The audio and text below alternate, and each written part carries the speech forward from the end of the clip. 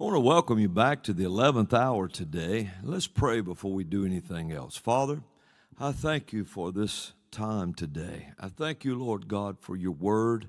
I thank you for our partners that are with us today and watching today. I give you praise and honor, Lord. Give us eyes to see and ears to hear, that we can learn your word together as a family. And I give you praise and honor and glory for it in Jesus' name. Amen. Amen. Well, it's a good time on the 11th hour today. The Lord is talking to us about a lot of things, and I want to continue on this. Just some things the Lord is just, Austin said something to me today, and I don't know that I told him about this Sunday, but Sunday at Church International, when I came out of my office, something was being messed with in the time, in the spirit. And I came out and there was some of our team standing out there, and I said, something's going on with the time. And I said, time has changed today. Something changed last Sunday. I'm not sure exactly what it was, but then I walk out here, and before we came back to me here, and Austin said a Sunday marked time. Well, he's absolutely right. Something happened. And you could really even almost feel it Sunday. Now, we walk in it by faith now because we don't understand what's happened. But the Lord will show us as we go. So today, this is what the Lord has placed on my heart to talk to you about. We're in the time of prophets. We're in the time of prophecy, great prophecy being fulfilled. And why are the prophets so bold to speak? What's in their thinking? And today I want to look at some insights to the ministry and mindset of the prophet. You know, those who attempted to seize the prophet's ministry, this was not too long ago, by trying to make them sign a paper that said basically that their prophecies would have to be ran by them first before they could be released after the election took place, because they had no insight to see what happened. I hope to God this was ignorance, because you came against the prophets and hindered God in the earth when that happened. Some of the prophets you may have derailed enough they can't get back. So I want to ask these questions first before we get into this. Here's a question. Do you know the call of a prophet? Or is that call measured by your definition of a prophet? Speaking to those who demanded the prophet sign something and agree to in other words, let them be God over their prophecies, not God. Prophets are servants of the Lord. Now, here's another question. Do you know how a prophet thinks? Or do you seek to control how they think? Here's a question. Do you even understand the role of a prophet, or are you seeking to define the role of a prophet? By all of this, we have to vet your prophecies. Here's a question. Vet our prophecies.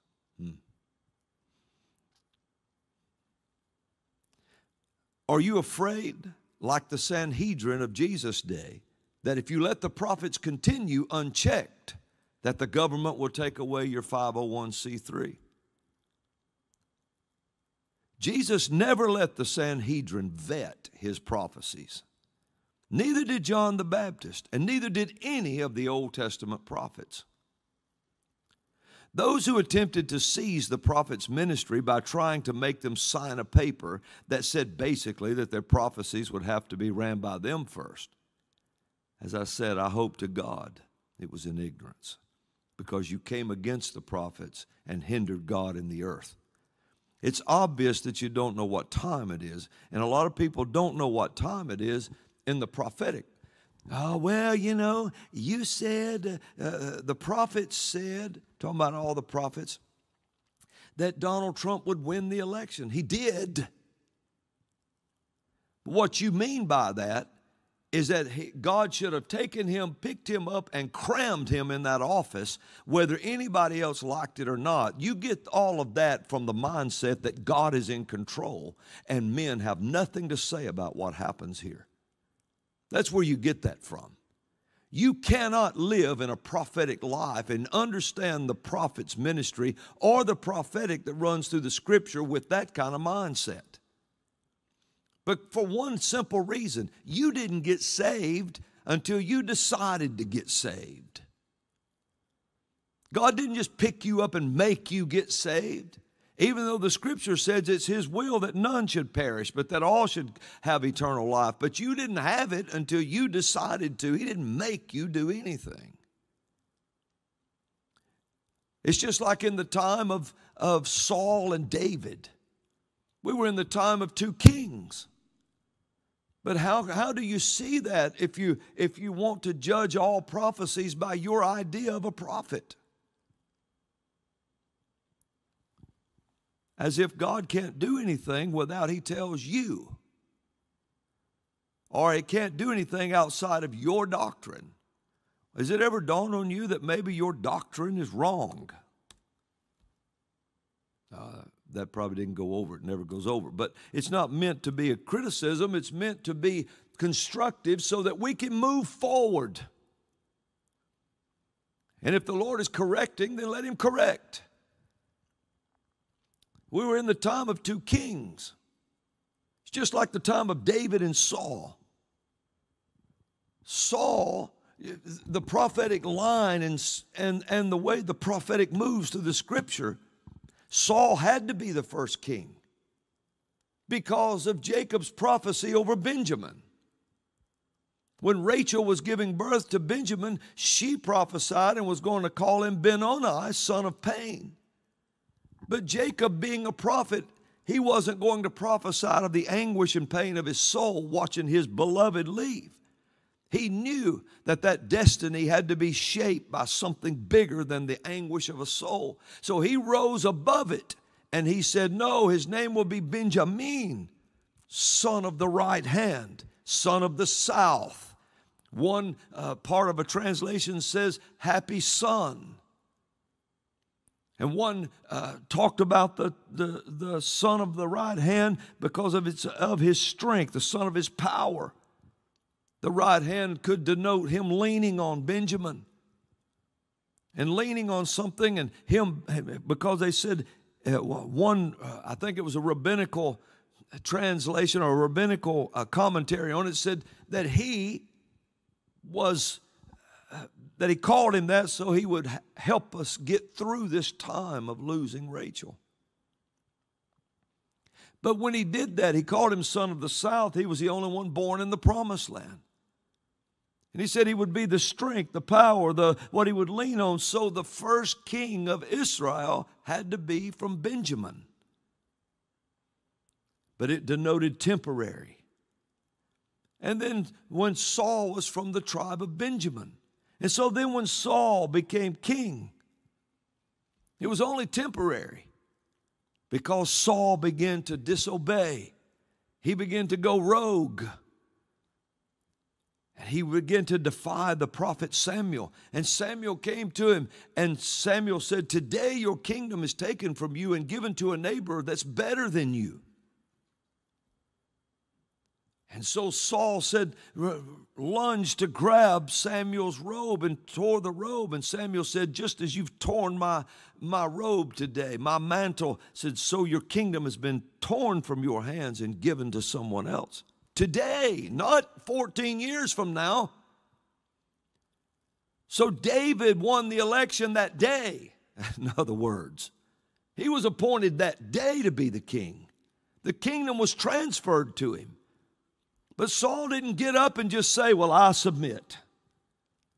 A time of two kings was in the earth. And Saul chased David round and round and round and round. But David had to become the king at some point, because when Joseph had Benjamin standing in front of him in Egypt, he said, I'm going to keep the boy here. And Judah stepped up and said, no, let me be his substitute. Take me instead. And from that point on, it was determined, whatever happened to Benjamin, because of Jacob's blessing in the promised land, whatever happened to Benjamin would usher in a time.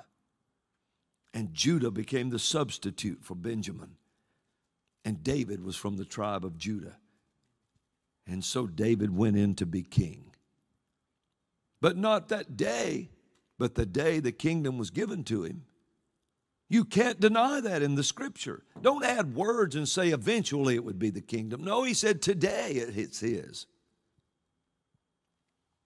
So there was Saul, a bogus king, on a throne with no kingdom. David with a kingdom and no throne. So the Lord told Samuel, fill your horn with oil. And the prophet carried the anointing to be king. And the Holy Ghost was going to follow that oil. And he went to David and poured it on David's head. And it said, when that day the Spirit of the Lord came on David, it left Saul. And Saul chased David and tried to indict him, so to speak, for years and years and years. But it had already been anointed and prophesied. So you think prophets missed it in 2020. You know, it's amazing to me that prophets can hit it on so much huge things. And then suddenly you think, oh, they didn't get it on there. That's because you are in the mindset that God is in control no matter what you do. That's why you think that. You think God is in control no matter what we do. He's going to do what he wants to do. But you didn't get saved until your old mean self decided you wanted to. Then you got saved. We are co-laborers with God. And there is a devil in the earth. And he's walking to and fro in the earth. He's looking for someone he can devour. And what he's doing is he's trying to hinder the prophetic move of God. But eventually, it has to happen. And we've just been in a war since 2020. And the prophets speak and the prophets talk and say, well, God didn't just throw him in office, so your prophecies must be wrong. No, your understanding of prophecy is wrong. You know, prophecy teachers are wonderful. There are so many powerful prophecy teachers, and some I could call by name, but I just keep calling names that I like to listen to that know more about prophecy in the scripture than anybody I've ever heard. But I never hear any of them consult a prophet for the intent of God's heart. They understand the prophecy, but not the intent of his heart, like Benjamin and so forth. If you ever got those two together, so Satan knows he has to keep those apart. Because it won't just be the written word, it will be the written word coupled with the man after his own heart that can hear the heart of God, and all of a sudden, man, the full picture and the intent of the word is known. And that's what we have to look at. Now, today, I want to look at how a prophet thinks, things like that, the mindset of a prophet, why they're so bold to speak, what is in their thinking, insights to the ministry and the mindset of the prophet. Now, let's go over to Revelation chapter 11, and we'll look at verse 1. We want to start there. Revelation 11, and I want to start looking at verse 1. Now, this is a time to come. This is not happened yet, but it does give you a lot of insight. Watch this. And there was given me a reed like a rod unto a rod, and the angel stood saying, rise and measure the temple of God, and the altar, and them that worship therein. But the court which is without the temple leave out, and measure it not, For it is given unto the Gentiles, and the holy city shall they tread under foot 42 months. And I will give power unto my 2 witnesses, these are 2 prophets, and they shall prophesy 1,260 days, clothed in sackcloth. These are the 2 olive trees and the 2 candlesticks standing before the God of the earth. And if any man will hurt them, fire proceedeth out of their mouth and devoureth their enemies. And if any man will hurt them, he must in this manner be killed or slaughtered, the translation says. These have power to shut heaven, that it rain not in the days of their prophecy, and have power over waters to turn them to blood, and to smite the earth with all plagues as often as they will. And when they have finished their testimony, the beast that ascendeth out of the bottomless pit shall make war against them, and shall overcome them and kill them. And their dead bodies shall lie in the street of the great city, which spiritually is called Sodom and Egypt, where also our Lord was crucified. And they of the people and kindreds and tongues and nations shall see their dead bodies 3 days and a half, and shall not suffer their dead bodies to be put in graves. Isn't that something? And they that dwell upon the earth shall rejoice over them, and make merry, and send gifts one to another, because these 2 prophets tormented them that dwell on the earth. It gives you an idea of what the earth thinks of prophets and the secular world and nations, the heads of nations. And after 3 days and a half, the Spirit of life from God entered into them, and they stood up on their feet, and great fear fell upon them which saw them. And they heard a great voice from heaven saying unto them, Come up hither. And they ascended up to heaven in a cloud, and their enemies beheld them. Now, even though this time is yet to come, we can see what is in the time of prophets.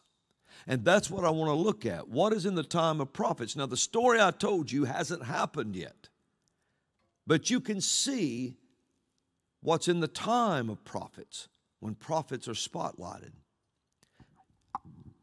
What is in the time of prophets? Their mindset and what they're used for in the end times.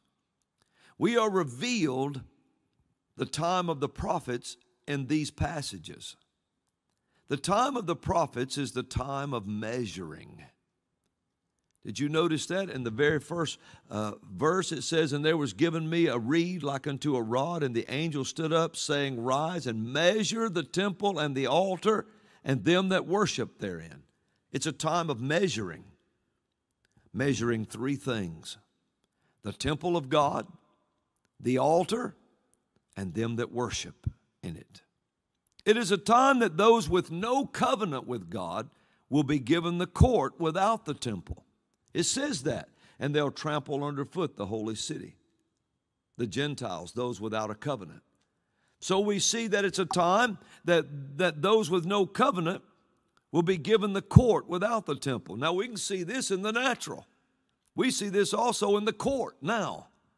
Those with no covenant with God are desecrating the courts.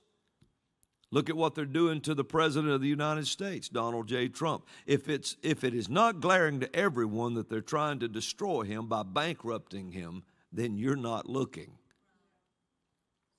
The love of money is the root of all evil, and this is what they're using to try and destroy him with. But it will not work.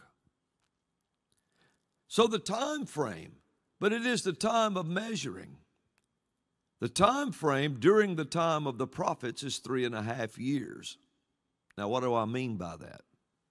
I mean, prophets are here a lot longer than 3.5 years, but there's something about this 3.5 years the enemy fights for.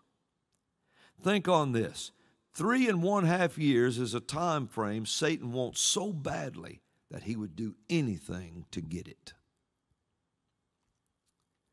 It is a time of measuring, as we said. We'll get into that later. Time of measuring. Number 1, measuring the temple of God.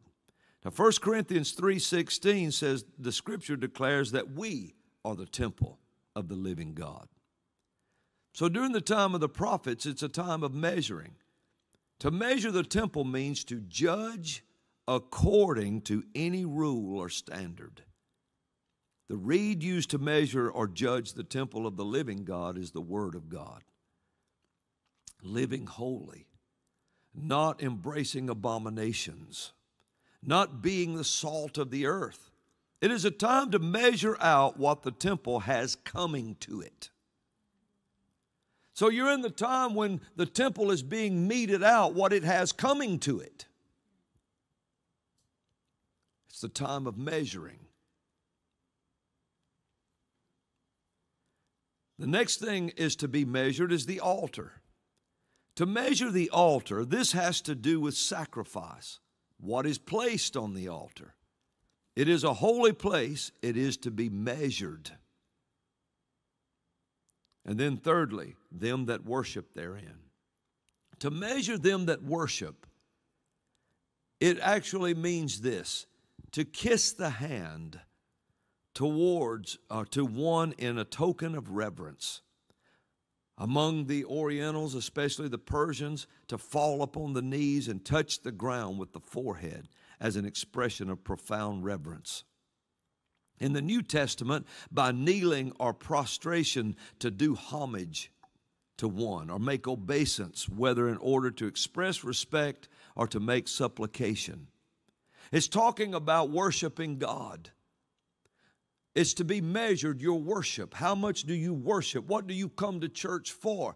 Are you ashamed to kneel before God? Do you worship God? Would you kiss the hand of God? Not a pope, God. Would you? Where is your worship? Because you have to remember, that's what's being measured. That's being measured at this time. Three things are being measured. The temple of God, that's you. The altar of God, your sacrifice, and your worship to God. All of this we find in Revelation chapter 11 in the first few verses. The time of the prophets is a time of measuring. But here's something that ought to really be glaring to us, and we should take notice of this. It doesn't mean the time to measure those without a covenant. He said, don't measure the outside. It's only measuring those who have a covenant with God. During the time of the prophets, prophets deal with political issues, kings, rogue kings, political figures. But God is measuring, while all of this is going on, where the church stands, where you are in this. Measuring those three things. Measuring the temple of God, the altar of God, and your worship of God.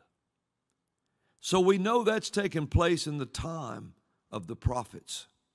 The time of the prophets is in the time of measuring to give God's people what they have coming to them. See, you have to remember something. In the time of prophets, a lot of people never see this.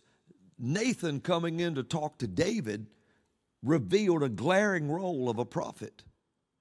David had committed a sin, and he had done something by having one of his mighty men killed so he could take his wife. And when he did that, he had gotten pregnant while his mighty man was at war. It was the time kings go to war, and David didn't go to war. And that's what got him into that. So when he had Uriah killed, there's nobody could buck the king. David was the king. And especially when he's a king that everybody says, that he was a man after God's own heart, what are you going to say to the man? So nobody was talking. If anybody knew it, they sure wasn't whispering it. But Nathan the prophet, he heard it. And he went in and told David the story about the two men in his kingdom who had these sheep. One had a little ewe lamb that he treated like a daughter, let her eat at his table. The other man had many flocks and herds. But when the rich man who had many had a visitor come, he didn't kill one of his sheep to feed him. He slaughtered the poor man's little one ewe lamb. David was furious. Who is the man? He ought to die. He's going to die, pay back fourfold. Who is he? And Nathan looked at him and said, thou art the man. You're the man. The prophet in private with the king said, you're the man. God would have given you anything. He gave you wives. He gave you all that your heart desired. If you'd have wanted more, Nathan said, he would have given it to you. He said he would have given you such and such. It says such and such. The such and such I heard taught could have been the temple. He would have let him build it. But it cost him that. But my point being is Nathan brought the court of heaven into the halls of the king because no one could buck the king. It had to be tried from heaven. And so God, an officer of the court, a prophet, brought the court of Jehovah into the realm of men, and men were being tried there. That's one of the roles of a prophet. And it happens in the time of measuring. The church is being measured. The temple's being measured.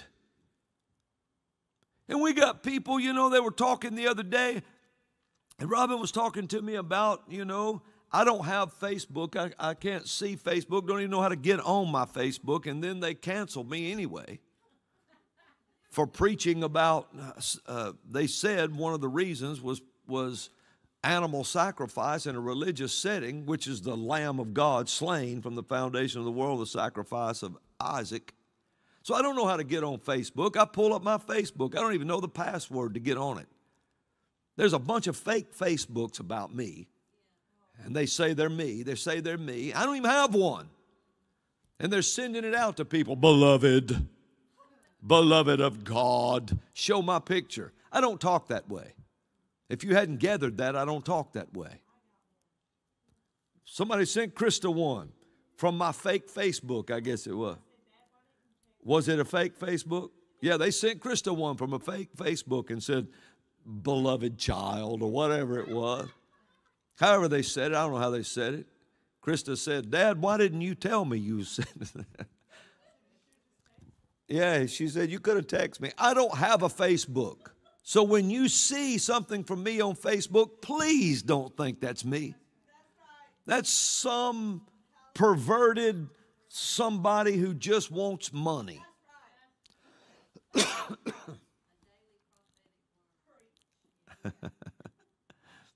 Somebody hand me some water, would you? Daily prophetic word. A daily prophetic word? I don't give daily prophetic words. I can't give a prophetic word unless the Lord gives me one. So all this stuff about, thanks Austin, all this stuff about, we're going to send, here's a daily prophetic word. Would you like to hear a prophecy from the Lord? Well, that should be your answer when somebody says that. Send an offering, I'll give you a prophecy from the Lord. The first thing you do is say, because prophecy's not for sale. And so it's not me, folks. I'm going on about that because it's not me. So don't be fooled by that. I don't know how I got off on that. But anyway, the prophet brings the court of the Lord into the earth. As an officer of the court, it's not the prophet that's judging. He just brings the statutes and makes them known to the officials, and the officials are the ones that God is judging. See, right now, the court of Jehovah is going through the earth. I don't know whether you know that or not, but it is. And right now, the temple of God is being measured. The altar of God is being measured. And the worship of God is being measured. That's a sobering thought. But the court and the outer court's not being measured. God is trying them to see whatever judgment they pass down, like David passed down on this man Nathan told him of. David was being judged by his own judgment. See, people get the idea. You forget which? You forget that it's not Donald Trump on trial. Well, it sure looks like it. Well, a lot of things look like it. But it's not him that's being tried, it's you. All of you that are racking up bogus things against him, against God's David, you're absolutely being tried. You're being tried and exposed because what measure you're judging at him. God's not measuring you, you're measuring you. Whatever you say, it's not me that's on trial. Well, the prophet on trial, prophet, Brother Robin, you know, he's that. No, whatever you, I'm not the one being judged here on trial. As an obedient prophet, I just brought the statutes of the court of heaven. And whatever you do, God is trying those. That's a sobering thought. But it should be a sobering thought to the body of Christ that you're being measured. The temple of God is measured in the time of the prophets. How many of you understand what I'm saying? It's not that Revelation 11 has happened yet, but it is the time when prophets are in the earth. When prophets are spotlighted, these things are happening. It's a time of measuring, a time of bringing the court of God into the earth. The court of Jehovah. The time of the prophets is in the time of measuring to give to God's people what they have coming to them. At the time, the court is being desecrated by those who do not have a covenant with God. And you can see that out of New York. Even in the natural courts, they're just desecrating it. There's nothing justice or holy about it anymore. It's just, you know, whoever's shacking up with whoever gets the position now. In Revelation 11, it is a time that a one-world global government is trying to push its way into the earth. Now think of that. So in the time prophets are spotlighted, and there's a one-world globalist government trying to push its way in, just like in Revelation 11. Look at all the things that are happening here. But the prophecies of the prophet holds the beast in the pit for 3.5 years. This 3.5 years is highly sought after by the devil. Now, in Daniel's time, in Daniel chapter 7, verse 25, he tells us this. And he, talking about the man of sin and so forth, he shall speak great words against the Most High and shall wear out the saints. The saints are being measured. Wear out the saints of the Most High, and they shall think to change times and laws, and they shall be given into his hands until time and times and dividing of times. 3.5 years, 42 months. The tribulation period is a time of global government. Don't forget that. It's a time of global government that ends up with one leader over it. A one-world government, and the time is 7 years of the tribulation. However, only the last 7 is really called the Great Tribulation. It's these first 3.5 years the enemy seeks so badly. But the prophets keep it from his hands. Noah Harari, the false prophet of the WEF, just said that, and I realized, well, he don't call himself a prophet. No, but others do. Just said that it is likely that Donald Trump will be elected again. And if he is, it will be kind of a death blow, he said, to the global agenda they have set up so far. And then he goes on to say, and he's talking about it openly, like we all want this global agenda.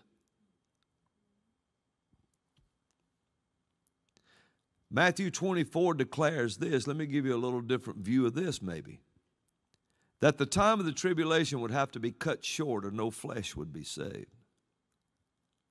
People seem to think that it stopped early. But think of it this way. It's cut short because the enemy couldn't get his hands on those first 3.5 years like he wanted to. If he could get them, no flesh would be saved. A globalist agenda is a horrible thing. It sets the stage for the beast to rise from the bottomless pit and do all the things in Scripture, like issuing a mark on the right hand or the foreheads, that without it no man might buy or sell. Then he makes it mandatory that whoever will not take the mark will be put to death.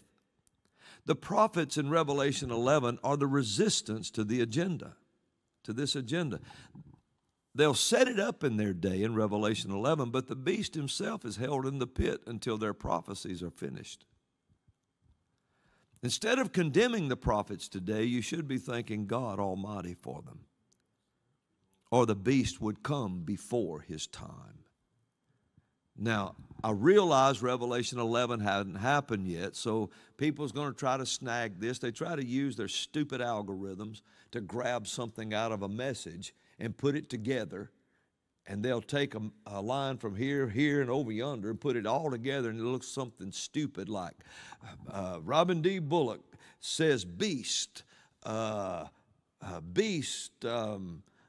system, the big toe aching, whatever. If I mentioned it anywhere in it, they grab it.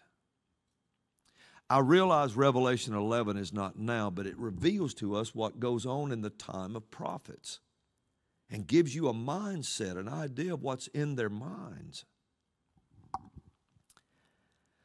So instead of condemning the prophets today, you should be thanking God Almighty for them, or the beast would come before his time. A prophet thinks like a warrior. Notice in this Revelation 11, during this time, it says, power is given unto the prophets to prophesy 3.5 years. That's that 3.5 years. If Satan could get that, if he could get that in his hands and have full power during that, no flesh would be saved, I believe. Man, I don't know if that's all Matthew 24 means. I didn't say it was all it means. But if it's time is cut short, if he can't get that 3.5 years, he's short. Hope you can see that. The prophets prophesied 3.5 years in sackcloth and ashes for repentance. They begin to tell the world, repent, repent. Why? The temple's being measured. Repent. In Revelation 11, it tells us they stand before the God of the earth. That means they know they're on a mission. They know what their mission, they know what they're doing with it.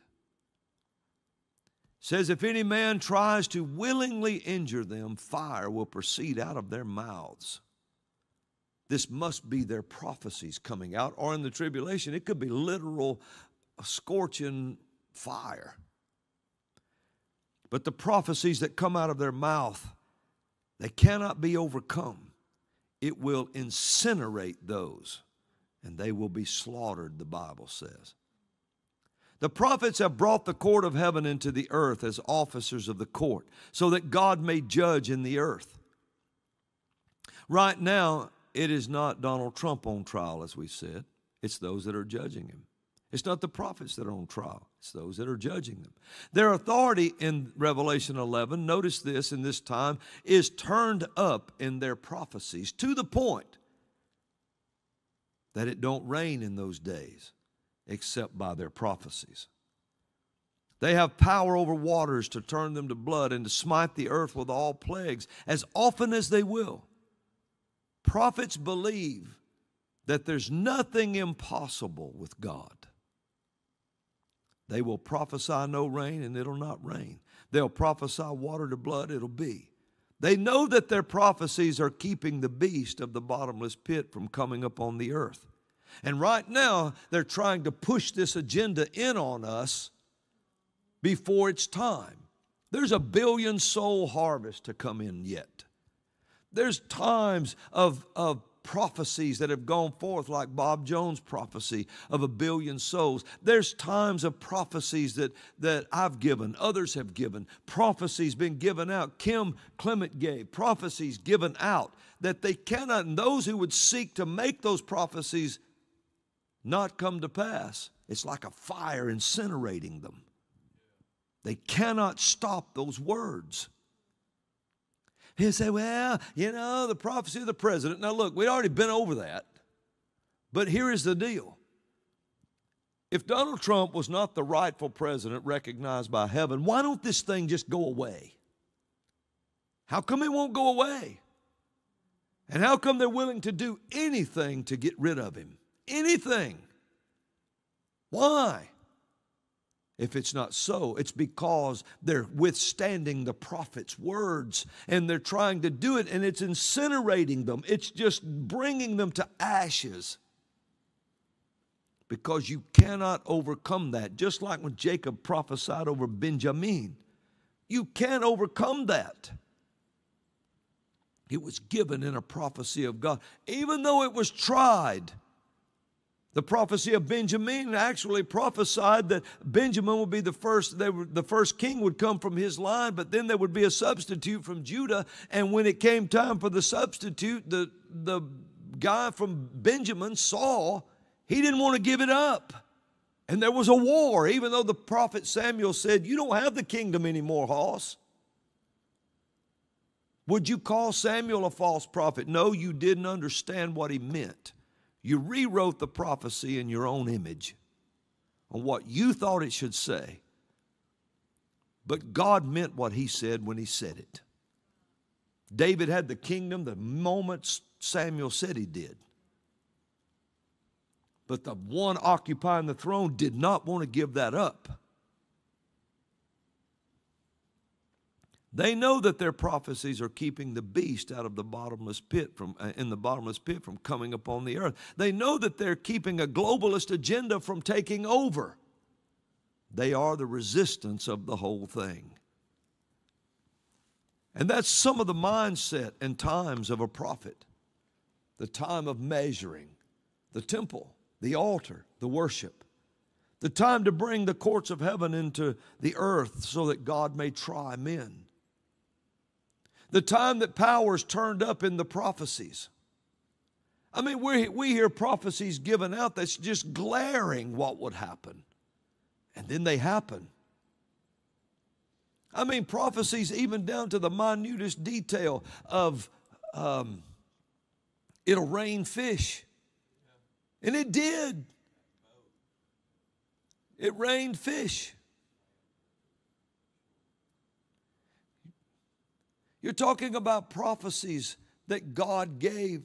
You're talking about prophecies that can't be overcome. We need to start getting our mind wrapped around this. You're talking about that Suez boat, right? When the Lord gave me that word and said there would be a miracle in a ship, and he gave the word, and then start talking about this ship, and then this giant freighter gets stuck in the Suez Canal. And he said, and I remember hearing a conversation about two guys. There were two guys talking. One didn't have much hair, but I could see his clothes, I could see his look. And they were talking about him. One said, what do we do now? And the other one said, let's throw him Kerry. John Kerry, he's no good to us anymore. Throw him out there. I gave the prophetic word because the Lord said, give it. Like Elisha would hear conversations in the king's bedchamber. And then I gave the word. And I think it was 21 days later, something like that, it hit the news that John Kerry, they wanted to try him for treason for talking to these two guys. One of them was the head of Iran or something, Iraq. I don't know who it was. But he was having a conversation with them, talking about Israel. And suddenly he was out there. He was thrown to the wolves for it. Then you get prophecies like in 2016, there's a sickness coming to the earth, the Lord told me. In 2016, said there's a sickness coming to the earth. It will make the nations tremble, and it's a harvest for the children of the wicked one. The Lord told what it was coming for. And then in 2019, the Lord gave me the word, there's coming a sickness, a plague of some kind on the earth, a pestilence. Robin said, an epidemic maybe. I said, yes, maybe an epidemic. I didn't know the word pandemic. And then sure enough, it came exactly like that. You see all kinds of prophecies. Not long ago, the Lord gave me a word that there would be a collision time was coming.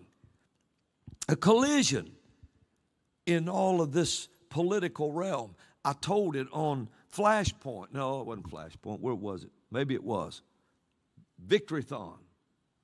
I gave it there when I was asked. Gene Bailey asked me, said, what do you see coming? I said, a collision's coming.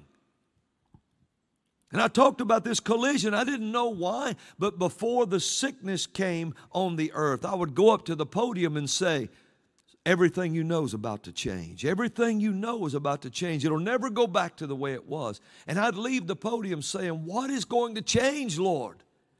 And then that pandemic, everything changed. And when I said a collision's coming, I just kept talking about thinking, what is a collision? And then I think it was somebody was talking to Tucker Carlson, and that one of them asked the other, what's happening? What's about to happen? They said, a collision. A collision's about to happen. It's a collision time.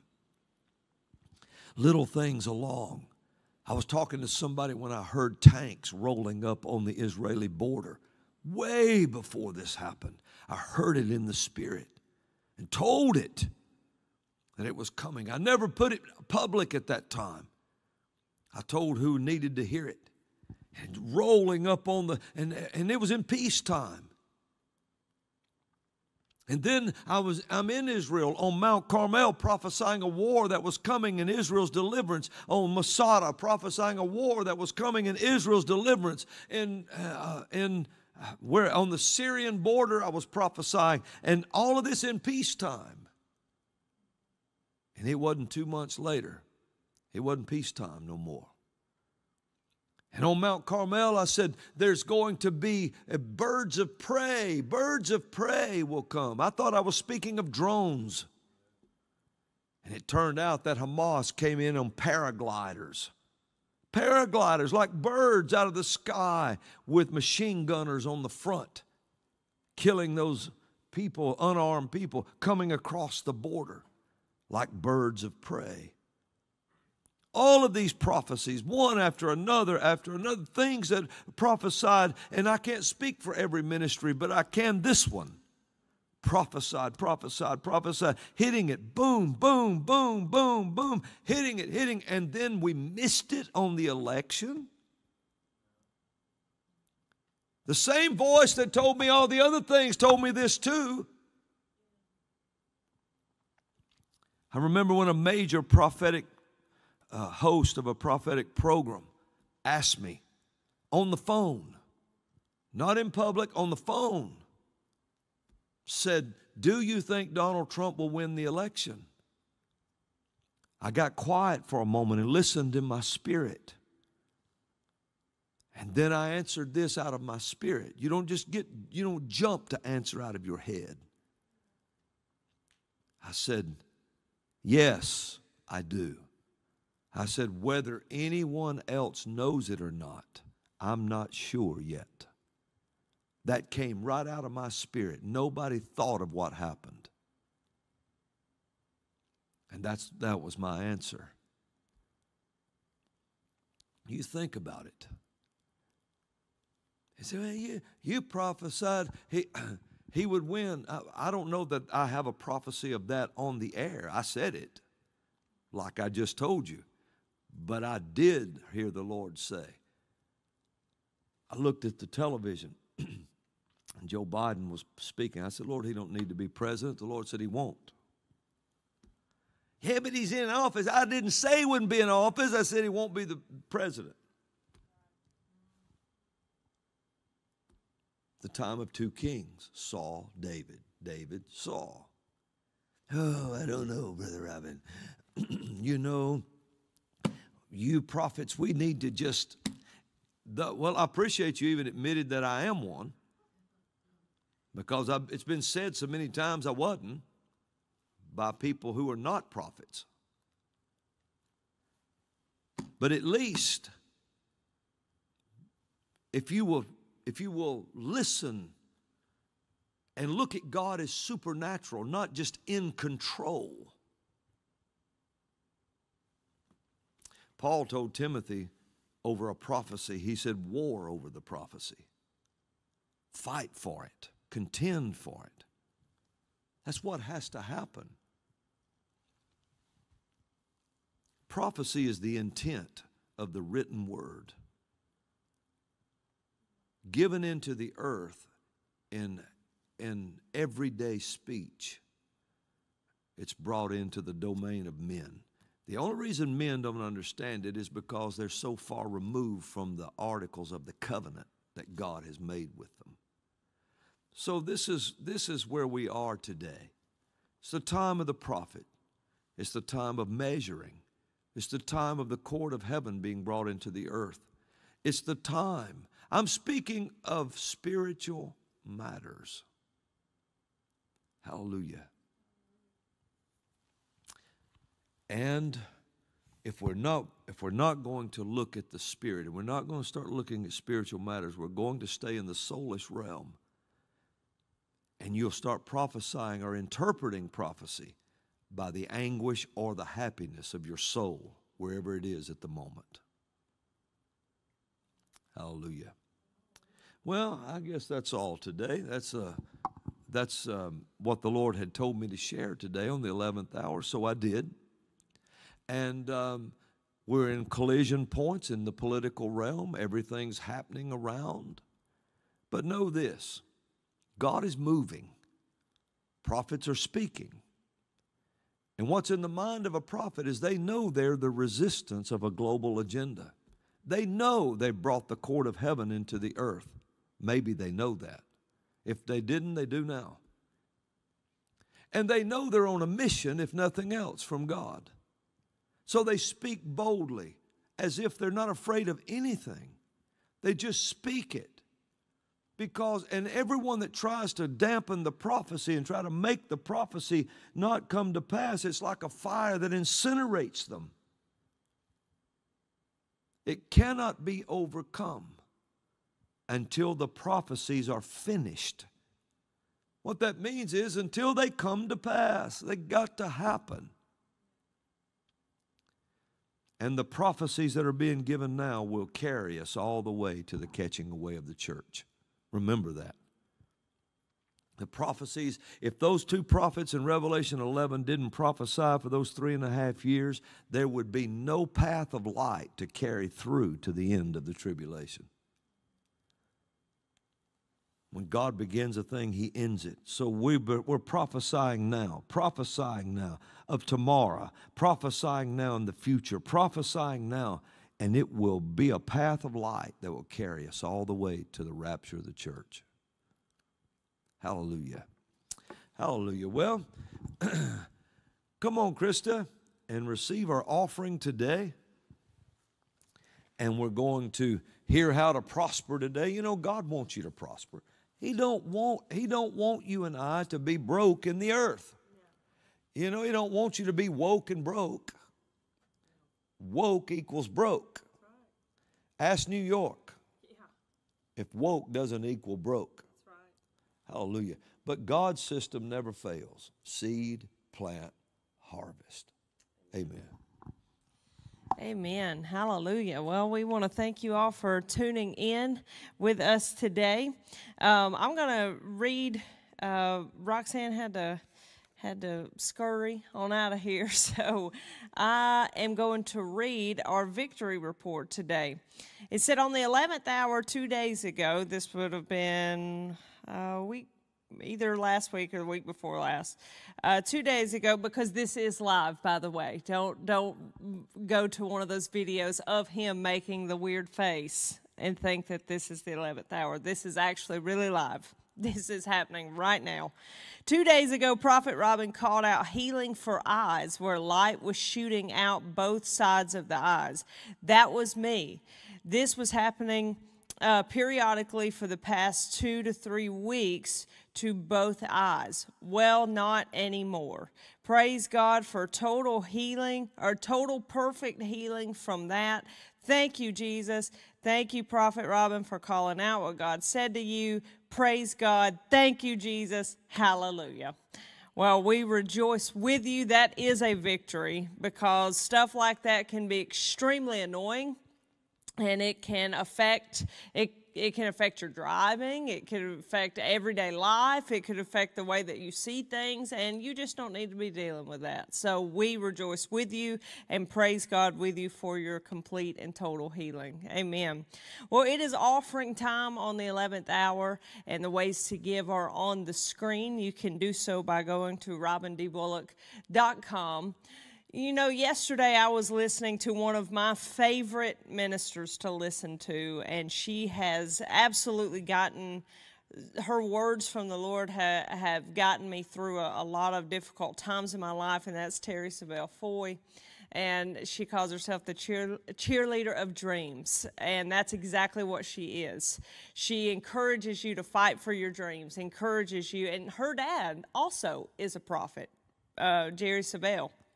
And so she knows that life. She is from the household of faith, the sword of the Spirit, the word of faith, and prophetic.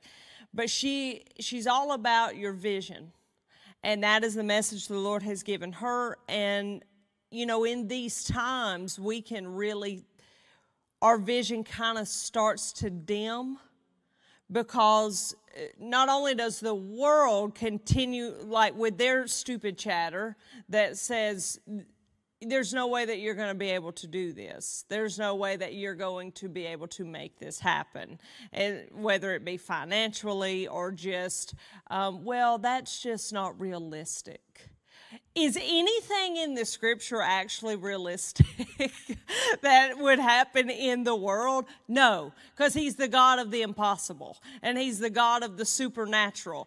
It is not possible to the world that a Red Sea split on both sides and congeal in its depth, and then let all those people come through while a pillar of fire was holding back an Egyptian army. Is that realistic to the world? No, but God did it. So guess what? It's possible. If he did it, it's possible. This book right here is a book of impossibilities that became possible.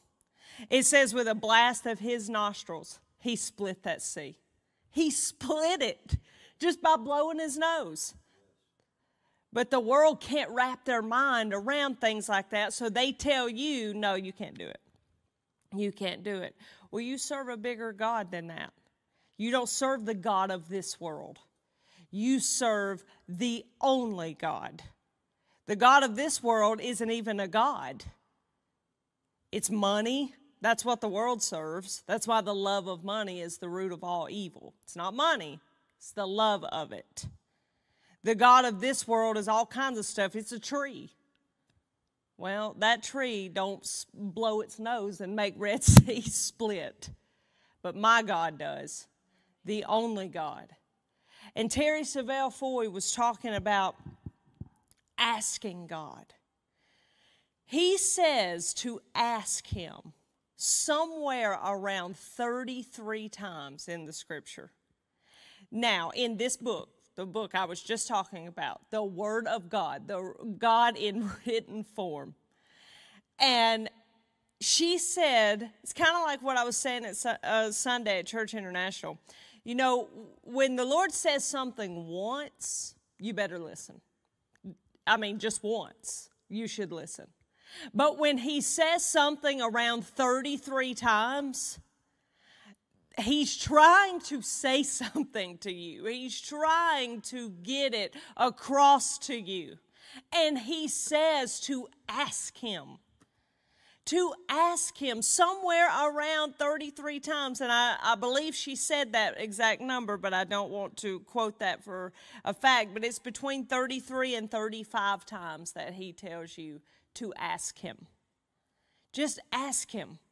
We know the scripture of ask and you shall receive. We know the scripture you have not because you ask not. Whatever you ask the Father in my name. All of these different, the word of faith was based on a scripture about asking him and about putting your faith out there, about using your words. And he says, ask him, ask him, ask him, ask him. Why aren't we asking?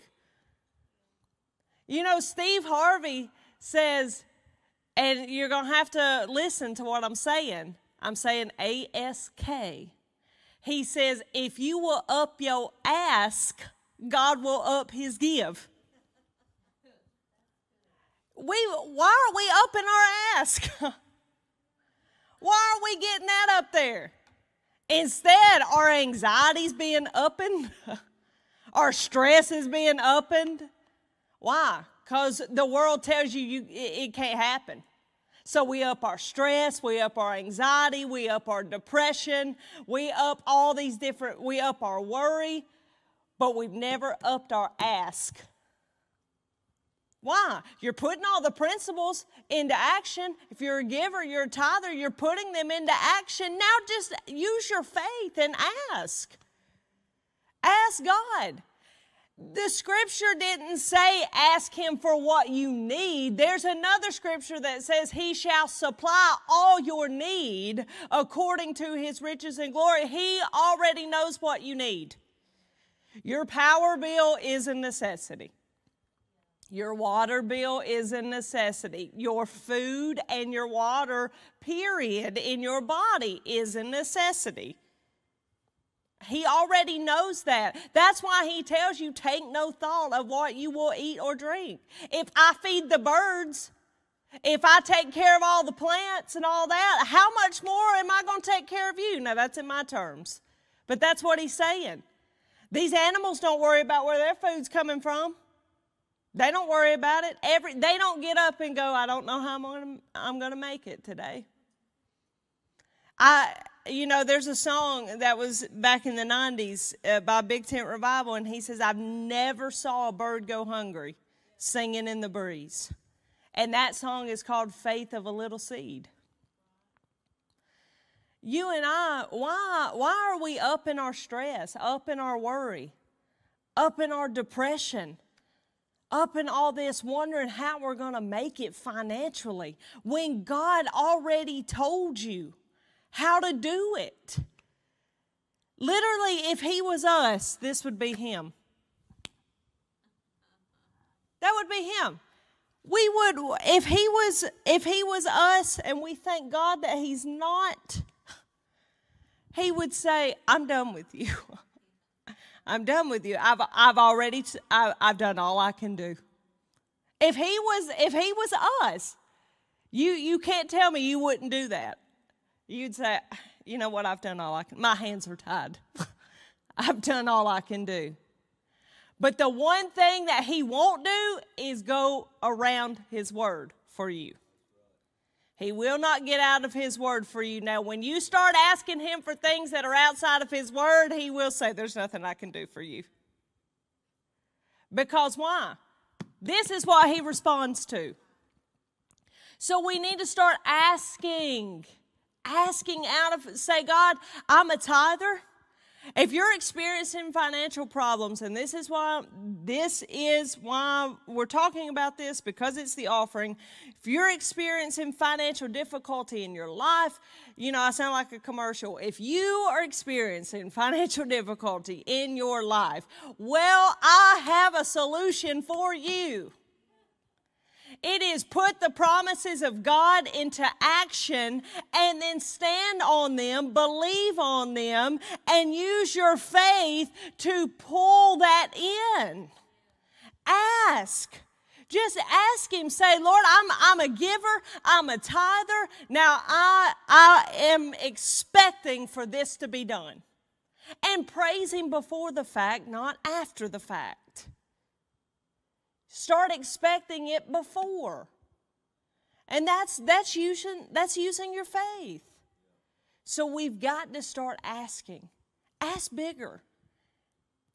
It says, the scripture says that actually glorifies God. It glorifies the Father when you get the desire of your heart according to his word. So you and we need to start asking. Ask bigger. It doesn't offend God to ask bigger. I can assure you that. It actually makes him smile. It honors him and it glorifies him. Why? Because you know that he's big enough to do it. Amen. Amen. So today we're going to up our ask, and God, watch him up his give. Just watch it. Watch it happen. And I can prove that in Scripture. And so we're going to do our tithe scripture first.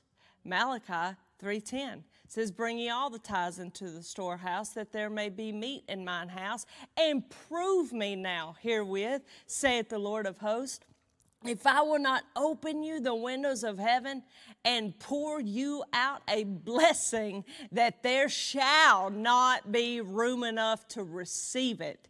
And I will rebuke the devourer for your sake, and he shall not destroy the fruits of your ground, neither shall your vine cast her fruit before the time in the field, saith the Lord of hosts. And all nations shall call you blessed, for you shall be a delightsome land, saith the Lord of hosts. You say, I believe it, I receive it, and I call it done in Jesus' name. Now, over our giving today, Luke 6:38, it says, give, and it shall be given unto you. Good measure, pressed down, shaken together, and running over, shall men give unto your bosom. For the same measure that you meet withal, it shall be measured to you again. You say, I believe it, I receive it, I call it done in Jesus' name. Amen. So be it. Well, a couple of announcements before I give the mic back. Remember, we are headed to Carbondale, Illinois on March the 9th for Intelligence Briefing Live with Robin and Steve. And we are so excited to be in that area. That's the first stop on the tour this year. And so we're excited to take the 11th hour team, take the prophetic to that area. And God has some big things that he wants to do, some very strategic things that he wants to do. I believe that it is already at max capacity, the building. But please go to our social media. There's a QR code that you can scan right there. And if you do that, then you can find out all of the information. I do believe there is a waiting list that as far as if it's at max capacity, if somebody says, they can't come and seats open up. But the reason why we had to pick that particular place is because of the size of the area. It's a very small area, so we will be headed to bigger spaces, but that was the one that the Lord wanted, and it was very strategic. So there will be more dates to be announced, so if you can't make it to this one, then come and see us somewhere else. We're excited to be traveling again, getting ready, gearing up for outreach season coming up, and we're excited to see all of you on the other side of that camera. And also, we invite you to our first ever prophetic conference, and Church International will be hosting that right here in Warrior, Alabama. That'll be May the 2nd through the 4th, and there'll be different sessions, so the schedules will be announced for that. Totally free of charge, no registration required, just come, and the speakers will be announced for that. We do know we have Prophet Robin Bullock will be here, also Bernadette Smith. She's not only in the Word of Faith and the prophetic, but she's also in the political realm, and she operates in that a lot. So I'm excited to hear what the Lord has for her to say. She's in it. She's actually in it.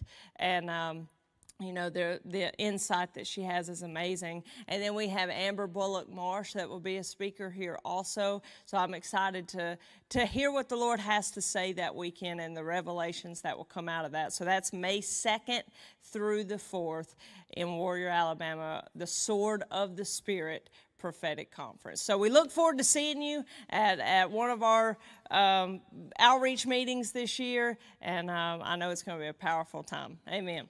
Amen. Thank you, Krista. I was thinking about some of this. There's a prophecy that I need to give. I've got to find it. But I want you to know something, that in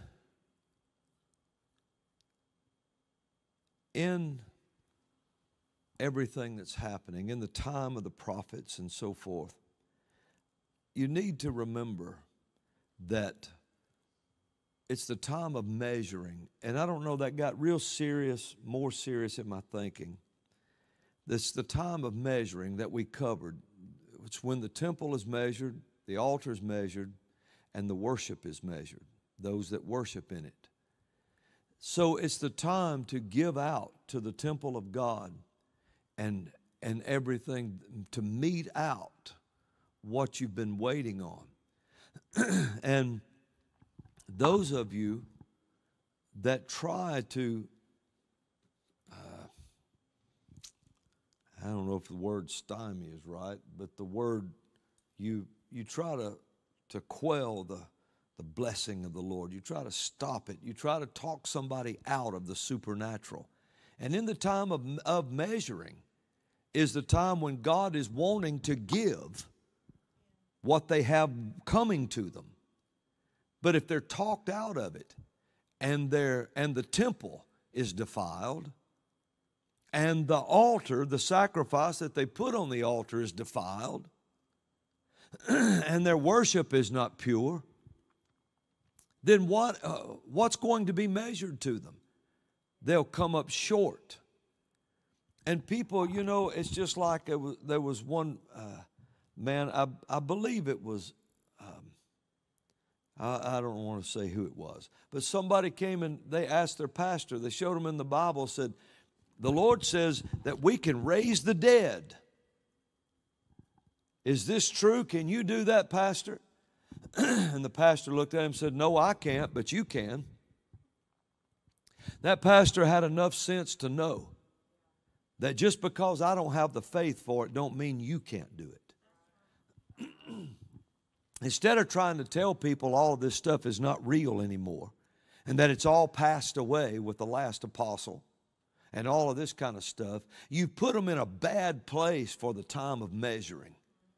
You've put them in a real bad place, teach that the prophets are not real and this and that, knowing that the prophets, the office of a prophet is what's holding a one world globalist agenda off of their back. And still you try to say the prophets have to be vetted by you and your arrogance. And you just put them in a place of measuring where they're going to be measured short. This is serious stuff. And so we have to be, you need to repent of that if you put people in that position. You know, I remember a story of John G. Lake. John G. Lake was one of my heroes. You know, I studied after him so much. And John Lake he was just like an apostle to Africa. I mean, man, we're talking about one of the most powerful men of God we've ever known. And he had people he had taught that had grew up under him. And he went into this tent, not tent, it was a hut. And the hut was down low. You had to get down and crawl into it. And it was so full of smoke. And where they would try to, you know, keep a fire in it, I think, and so forth. So anyway, he goes into it because him and one of his, I think his name was Let Wabi, was the guy, one of his, that he was a mentor to. And so they went inside this hut, and there was a baby inside that had broken its neck. And it was dead. And you could take the baby and just lay its head over to the side like that. It was broken. And I think, if I pronounce it right, Let Wabi, he looked at Brother Lake and he said, but this is no problem for Jesus, is it, Brother Lake? And John Lake said, I said, I'm going to go up on that mountain and pray. You stay here with the baby and you pray. And he said, because I knew I didn't have the faith for a broken neck, but he did. He did. So I wasn't going to hinder his faith. And so he went up on that mountain and prayed all night. And the next morning he came back down and he was just smiling. He said, what about the baby? What about the baby? And they picked up the baby well and whole and brought him out. See, Just because you couldn't do it don't mean you hinder someone else from doing it that has the faith to do it. You're putting them in a bad spot for measurement. And you start teaching them. It's like one guy come down the road, one young man, and his Bible was just very thin. He had just a little thin Bible. I mean, just way down like that. And he said, well, the pastor said, what you got there? He said, well, it's my Bible. He said, that's your Bible? It's very thin. He said, well, yeah, when I went through it and cut out all the things you said wasn't for us, and this is what's left. You put that boy in a bad place for measuring. Because God can only get something to you according to the measurement of the temple, according to the measurement of the altar, according to the measurement of your worship. And so that you put them in a bad place for measurement. And so don't do that. If you can't get it and you don't know it, that don't mean it's ungettable, and that don't mean it's unknowable. It just means you don't know it, or you can't get it. But don't hinder them, because they'll walk right up with it in their hands, and you'll wonder, how did you get that? Well, I just took God at His word and believed it. I believed the prophets, so I prospered. There's people come against the prophets so hard that absolutely they have made the body of Christ, they put them in a bad place for measurement because they just started turning away from every prophet. Do you know the seriousness of what you've done, especially in this time? So I was sitting over there thinking about that. And we honestly need to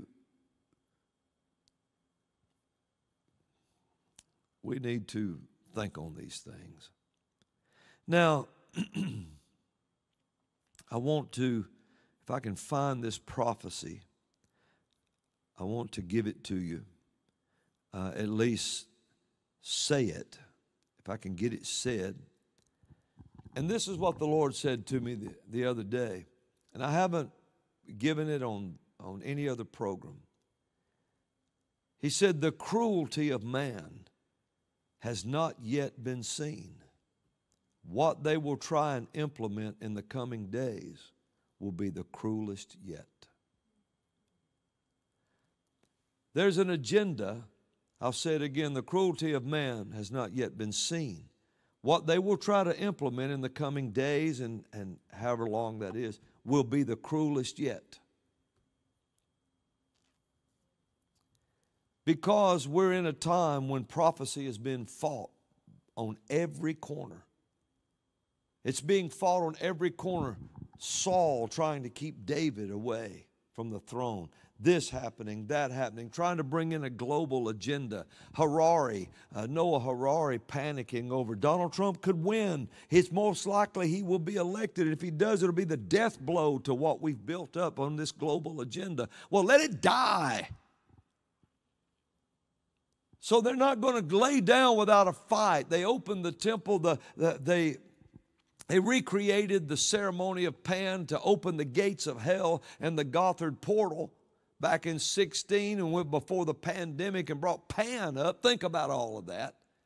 And all of this stuff, CERN built on trying to open a dimension on the temple of Apollo with the god Shiva, the false god Shiva, the god of destruction, outside the place there. The WHO met with the Chinese and had, before the pandemic, and I think it's 2017, had Shiva sitting on the table. They have worked hard to build this thing up to a place. They're not going to lay down with it. So the Lord said, the cruelty of man has not yet been seen. He said, what they're going to try to implement in the coming days will be the cruelest yet. So we need to get our temples in a place to really, where when it's measured, it's the Lord can say, have you seen him or you seen her? And then the altar, when we pray, we offer whatever we're doing, our sacrifice of praise. The place of the altar is measured. What is that in your life? And then your worship. Worship stills the enemy and the avenger. Worship. When the body of Christ begins to show itself in this way, then victory is assured in every area. So don't try to stop men and women from doing that. Don't try to. We're in a time, we're dealing with time, and we're looking into time, the future and time and where we are and what's going on. Believe the supernatural. Just believe God is supernatural. Hallelujah. Well, it's been a good 11th hour today. We've heard some things. I hope we've learned some things. The music was new. We did some new music today as the Lord gave it to us. But I don't want to close the program today without giving you an opportunity to be born again. You need to be born again. Nothing works for you in the Scripture if you're not born again. You need to make Jesus Christ the Lord of your life.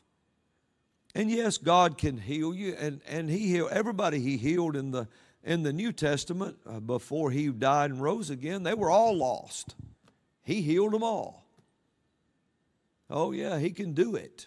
But you know, if He heals you, least you could do is get saved. If He's blessed you, least you could do is get saved. You know, I remember I was in a meeting one time, and they had this prayer line lined up across the front, and I was praying for the sick, and miracles were happening. This little boy was there, and something was wrong with him. I don't know, he's 11, 12 years old maybe. And his eyes, somehow, his motor skills didn't work with his hands. I mean, he could say tie his shoe, but his hands wouldn't do it. And I don't know what they call that, but he couldn't do it or fix his belt or anything. He just wouldn't connect. So I prayed for him, and the Lord healed him, and he could just do things. And I said, "Are you saved, son?" "No."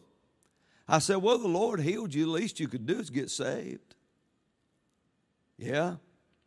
So he received Jesus. You know, so He'll do things, but I know this guy, you know, back in BC days, I played music. That was my living. I played music for a lot of years.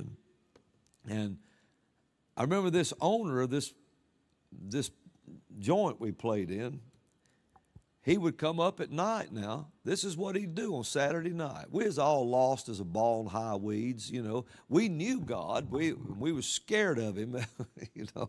I stayed under conviction so much, I don't even know how, because I got saved when I was 9, and He just never left me alone. And then one day I was alone, and I'll never forget that. That's another story. But this guy used to come up, and he was kind of one of the owners. His daughter and her husband owned it. But he just kind of did what he wanted. He was the older man. And he'd come up and he'd get ready to leave on a Saturday night. I'll never forget it, man. He'd have his drink in his hand. He'd come up and he'd be doing like this. That's the way he walked. I said, "Where are you going, man?" He said, "I got to go. I got to get up and be at church in the morning." I said, "You go to church?" He said, "Absolutely." He said, "Hey, laugh at me if you want." He said, "But I got to go listen to this, Krista, I got to go get my tithe in." Yes. I said, I'm just looking at him. He said, "Hey, laugh if you want, but it works. It works." Now, he's lost, giving his tithes, and he's being blessed because it works. Well, a lot of lost people are getting rich off of the principles that the church won't do because they're built into the earth to work. The earth brings forth fruit of itself, you know. And years later, I saw the same man, born again, singing gospel music with a group of his own. It was amazing. And I was in church and he was in church. That was amazing. So Today, some of you look and say, the Lord's blessed me. I don't serve him, but he's blessed me. He's healed me and I don't serve him. Well, you know, you ought to at least serve him. So why don't you make Jesus the Lord of your life? You know, it's like that girl told, I don't know if it was Brother Hagin, told her, said, I don't want to get saved, Brother Hagin, because I'll have to quit dancing. I'll have to quit going to the dance. He said, oh, no, go and get saved. You dance all you want. You can do all that. You can keep going, do all you want. You can do that. She said, what? He said, oh, yeah, go ahead, just get saved. Then just do it all you want. She got saved, and she looked at him and said, came back later and said, oh, you knew what you were doing. Said, when I got saved, you knew I don't want to go over there no more. I don't want to now. Well, a lot of things change when you get saved. You have a higher call. You want to do something higher.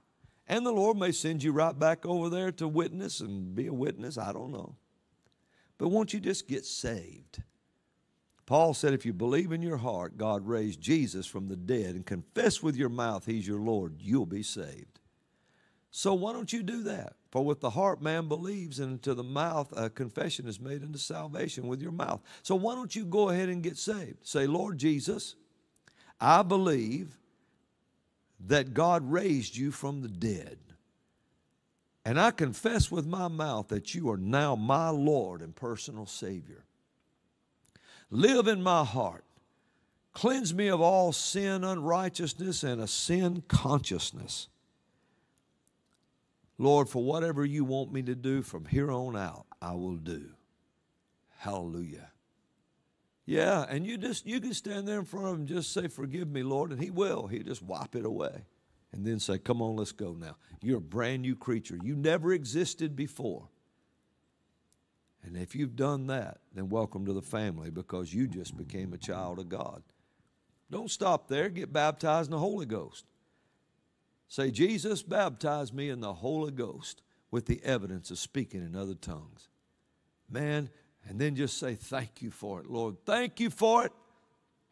And then whatever sounds you hear, just begin to let them out of your mouth. The Holy Ghost lives in you. It's going to come up on you now. And just start saying, Eloba, leangarudi, jekopa, oropa siasale vende, ikarashale pranda, la leotokupusikindoro, ofroto kishele periatoka. Just start saying whatever sound you hear. Hallelujah. The Holy Ghost taking hold together with you against your infirmities. And he can pray for things that you don't even know. Amen. Well, until next time we gather together right here around God's Word, I want you to remember, and, go to the website, Robin D. Bullock, and look for that little booklet, Jesus, Why It Is the Way It Is. Download it free. And if you can't do that, write to us and we'll mail you one free. Especially you just got saved. Amen. Till next time we gather together right here around God's Word, remember this, never forget, Jesus loves you with everything in him. He stretched his hands out as wide as he could and died for you. He rose again after 3 days and nights for you. He loves you, and we love you. And never forget that God is absolutely good. Shalom.